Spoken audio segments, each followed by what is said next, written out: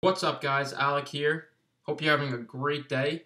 Today I wanted to make a video about the main reasons of why people fail on Amazon.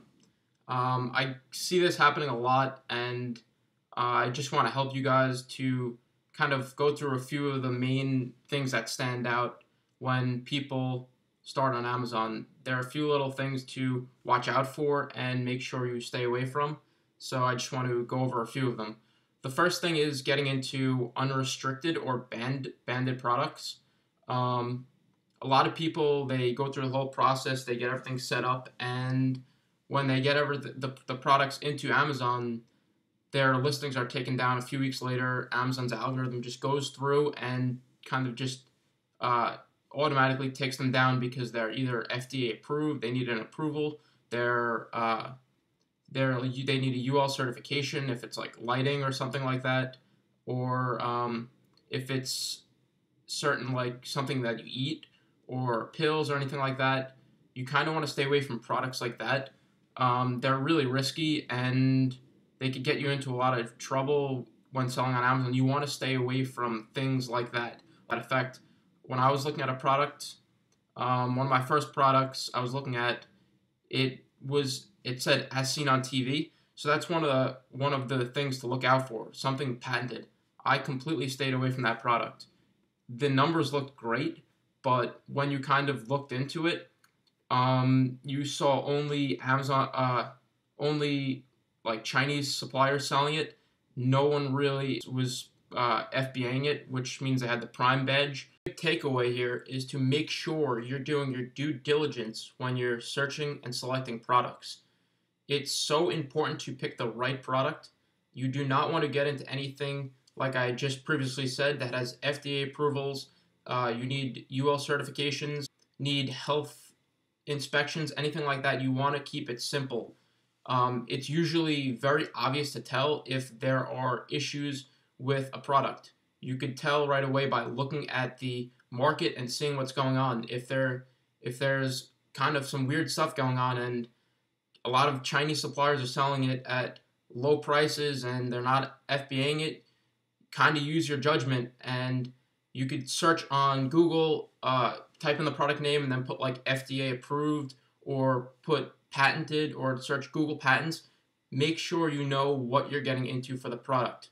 It is the most important thing to just check what you're doing before you put your initial investment. A lot of people get themselves in trouble, so just, like I said, do your due diligence. Another one of the important reasons why people fail is because they get themselves into seasonal products, and then they probably source in like November. This happened to me way back when I started. I sourced something in November. It probably wasn't one of the best ideas. I really didn't know what I was doing. You have to check seasonality.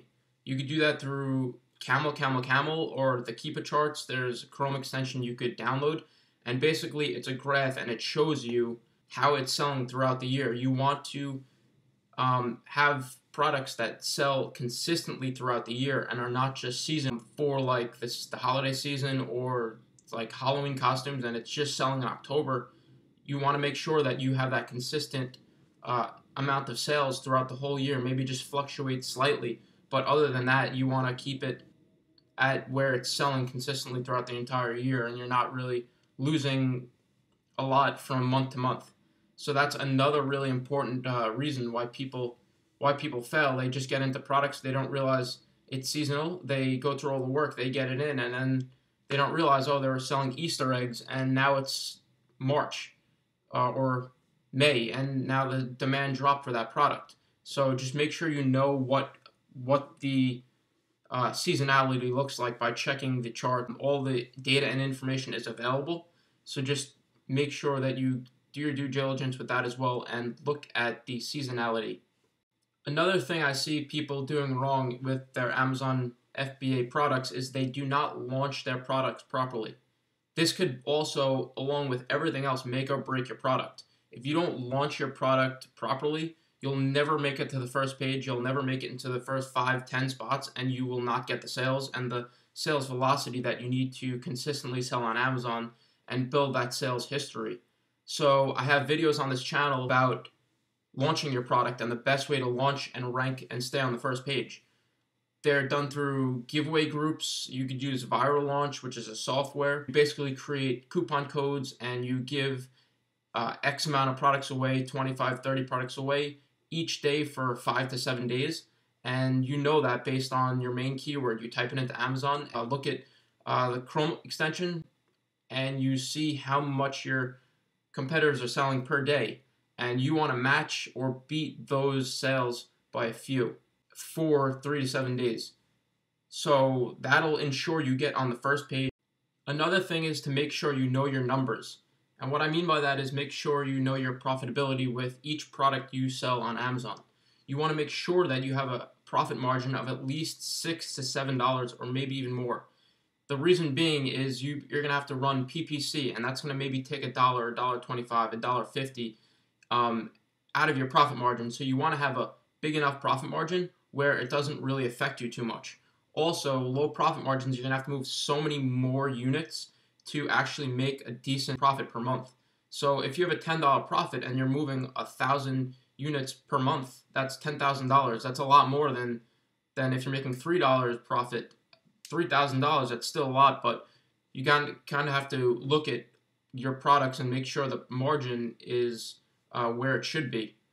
And really don't get into products that are under 10, 12 bucks because the margin gets so tiny that there's not enough room to run PPC and do whatever you need and to make the profit that you want to make on Amazon per month. Just use the profitability calculator. There's an extension for the Chrome browser, and you can basically pull it up and see all the fees and everything that Amazon's going to charge you, and you can put in your product price and see what you're going to be left with. Make sure that you have a decent profit margin in order to be profitable and to run. I just want to say is do not get complacent with your business. Continue to try to be the best at the products you're selling by bundling and having the best pictures, doing things to stand out from the rest. That is how you're going to win on Amazon. Also, by continuing to build your brand. Don't just have one good product, make $4,000 profit a month, and then just kind of kick it up on the beach. Eventually, that's going to catch up to you. You have to continually keep checking and fixing and optimizing and adding new products to your line. That's how you're going to build a big business and grow it to something substantial to really have forever. That's how you're going to really stand out and withstand the time and all the competition that's going to come in, and how you're going to really stay apart and stay above all the competition. So continue to build your brand, and you will find it that you are going to actually be building a solid asset. What I'm saying is to just reinvest the profits you're making from your current product and spin it off into another product. Keep buying inventory. That's how you're going to grow a business to something substantial. Just keep reinvesting, and eventually, over time, it's going to be something that you own. It's an asset that you can keep forever, and it's going to be there, and you're not going to get knocked out because of other people. You're building a substantial and you're building a substantial business and a brand that will be around forever. So I hope you guys enjoyed the video. Subscribe down below, leave a comment, thumbs up, and I'll see you guys in the next video.